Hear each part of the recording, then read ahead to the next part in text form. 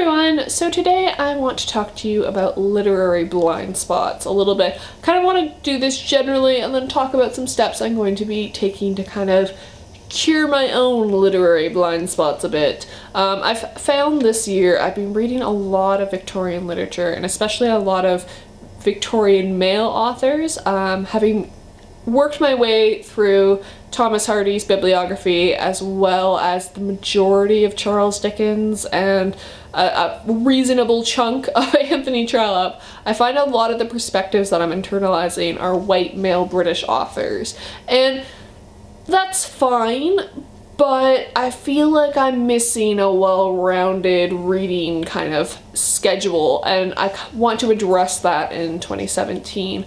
Just kind of widen my perspectives a lot. I especially find, as far as like modern literature goes, I am not familiar with what is currently coming out and what is popular.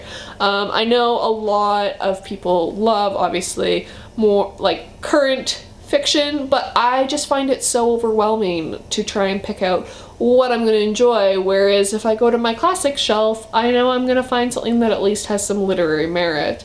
So this is something I kind of need to get over myself. Another issue I have is reading works from other countries other than obviously England, or works that were originally published in English. Part of the problem is that not nearly enough works are translated into English, and being a monolinguist, this means that I struggle sometimes to find works from other countries, but I think I need to work a bit harder at that and definitely widen my perspectives. One of the books I'm really excited to get to, and I probably won't get to this until the new year, is Mishima's The Sailor Who Fell from Grace with the Sea, which is one of like a very popular Japanese work, and the only Japanese authors that I'm familiar with are Haruki Murakami, who I'm not overly fond of. I've read a few of his works, and if you like Haruki Murakami, great. This isn't a criticism of that. It's just, it's not for me. I do not find his writing particularly scintillating. And Ishirago, I think it was an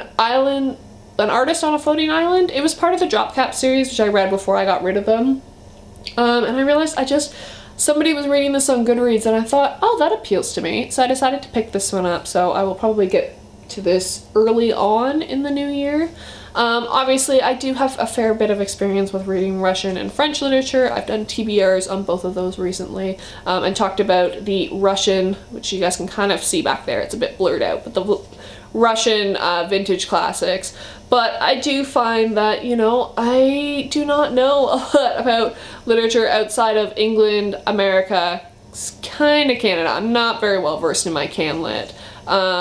France and Russia, and I think that that's lacking. I'm depriving myself of an education on that. So that's something that I want to work towards in the new year, and kind of working towards discovering new authors from places and new perspectives that are outside of my own experiences and my own, you know, kind of circles. So let me know in the comments down below if you guys ever find this, if you find yourselves kind of getting into a rut with literature and just reading the same thing over and over again, and what you do to get out of it, and I would love to hear from you guys. So I'll see you guys tomorrow for another Vlogmas video.